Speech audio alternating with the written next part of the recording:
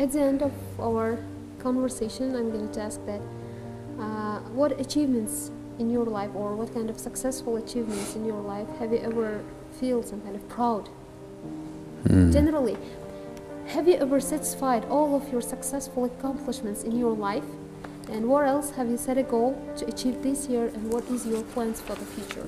So, I think my family is my pride. So my mother and my father is always there when I need help. So I also have my lovely wife with 4 children and 2 daughters and 2 sons. So I'm really proud of them.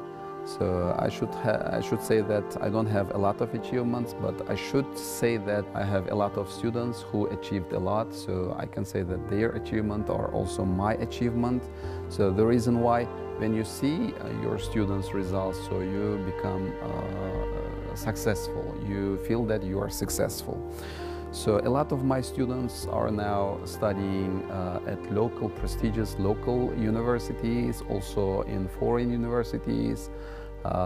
Also, some of them are studying overseas. So I should say one of my students who was very brilliant at school. So I just taught him to read English literature. So I have small private library in my class, which contains a lot of English literature. And he was Zohir Sharipov, and he was really into reading English literature. And I had more than 100 or 200 books in my library, and he read all these books twice, I think, yeah. And as a result, he ended up writing his own book. So here I have brought his own book. So it means that one of my students wrote a book in English when he was in his 11th grade. So the book is called The Survivor. So the author is Zohir Sharipov. So now he is the student of Webster University. So this is a gift for you. Okay. Wow, thank you very much. And also one of the students of Angren Specialized School, Mehrangiz Abduvalieva, now is studying in one of the public schools in the US. So he became the finalist in FLEX program.